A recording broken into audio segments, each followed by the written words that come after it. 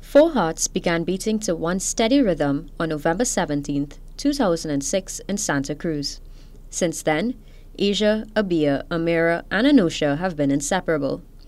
After the SEA exams, the quadruplet sisters went on to attend the San Juan North Secondary School, where they experienced their most recent success, passing the CSEC exams, which was no easy feat. It was heavily stressful. I studied almost every day. Morning, wake up before the exam, studying, doing past papers, going through everything over and over and over and over. Although exams were difficult, they emphasized the importance of always putting your best foot forward. Keep trying, because at the end of the tunnel there is always light. You will always succeed. If you keep trying and pushing, you will succeed. Despite the pressure that came with exams, the girls stressed that their positive results could not have been achieved without the dedication of their committed teachers. But the teachers work very hard. They give 100%. And even when students were to skip class, when even 2 students come out, they're still pushing and giving the work.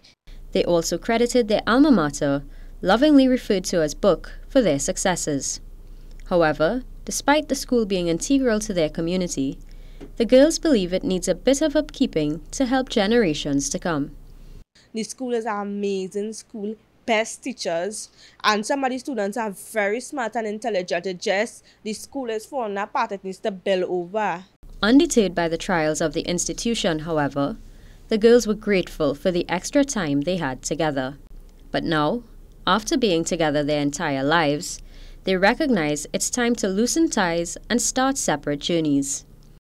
We needed this, since all of us need to go our separate paths and find our own self, find where we is without each other. And we'll always talk. We always hear. We could always, phone call our way. The sisters also gave a bit of advice for those who are looking for an extra push to keep persisting. If you want to change something, start with yourself. Don't follow anyone. If your friends lining on the block, if your friends skipping classes, don't follow them. Sit in the teacher's class.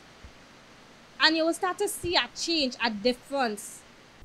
They implored those who are tempted to follow dangerous paths to listen to their elders and make something good of themselves. Now, they've each got their own dream to pursue. Asia wishes to pursue business, Abia aims to join the medical field, Amira's passion is food, and Anusha wants to pursue a career in aviation. Ambika, Dattoo, CNC3 News.